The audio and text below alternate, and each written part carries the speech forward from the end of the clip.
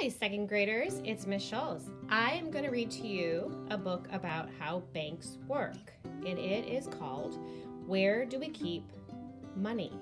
How Banks Work by Jennifer S. Larson. Contents. What is a bank? Bank accounts. Making transactions. Loans. Credit cards. Activities. Glossary. Further reading. Index. What is a bank? Have you ever been inside a bank? This big bank is in Washington, D.C. A bank is a business that keeps our money for us. This is the inside of a bank. What's inside a bank? Well, there's money. The bank puts money in vaults to keep it safe. A vault is a special room with a big metal door. Security guards work at banks. They watch over the vaults. They also keep the people at the bank safe. Bank accounts. Many other people work at banks. A bank worker can help you set up a bank account. When you set up a bank account, you arrange to keep your money in a bank. Do you have a bank account? A checking account is one kind of bank account. When someone opens a checking account, the bank gives that person checks. A check is a piece of paper that the person can use to buy things. Checks are printed on special paper. They include lines for writing in the date and other details. So, second graders, checks really are not used very often anymore. Instead of checks, most people use a debit card. A debit card is directly connected to a person's checking account.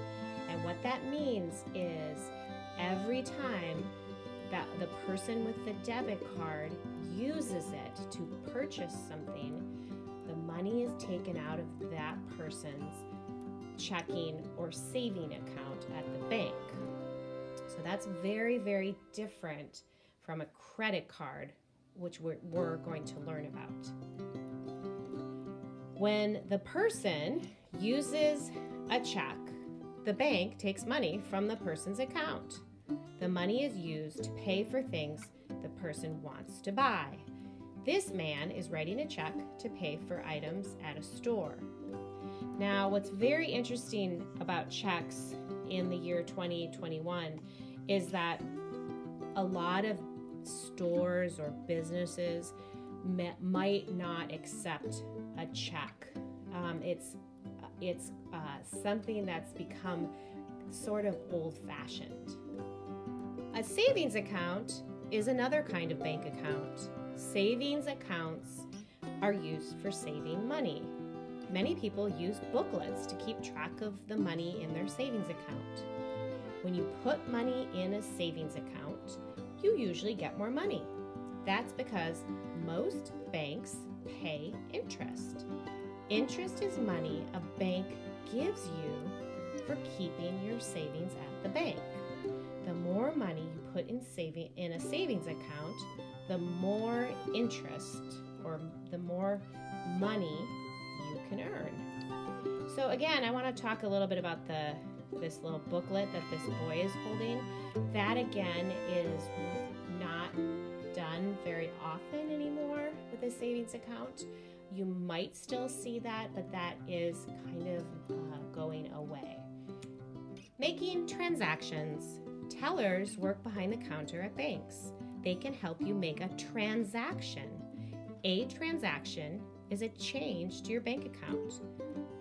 Deposits and withdrawals are two types of transactions. Putting money into your account is called a deposit. Taking money out is called a withdrawal. Tellers count your money during a transaction. Then they record the transaction on a computer. The teller will give you a receipt after your transaction. The receipt tells you how much money you put in or took out of your account. Banks also send statements. A bank statement is a letter that tells you how much money is in your account. And nowadays, most likely you will get it on your computer in an email. Many banks put statements on their websites. People can read their statements on their home computers. Many people use ATMs. ATM stands for Automated Teller Machine. An ATM can do some of the same things a bank teller can do. People use ATMs to make withdrawals or deposits. You have to have a bank account to use an ATM. You need a secret code number to use an ATM. The number is called a PIN. PIN stands for Personal Identification Number. Loans. Does the money in your bank account just sit at the bank? No, the bank uses it. But don't worry, you can get your money back when you need it. This girl has taken some money out of her account. Banks use our money to help people in the community. A family might want to buy something big, such as a house. They will borrow money from the bank. This family just bought a house. They borrowed the money from the bank. The money borrowed from a bank is called a loan. This woman is a loan officer. She helps people figure out how much to borrow. People must repay banks for loans. Most people repay a little money every month. It might take years to repay a big loan. Credit cards.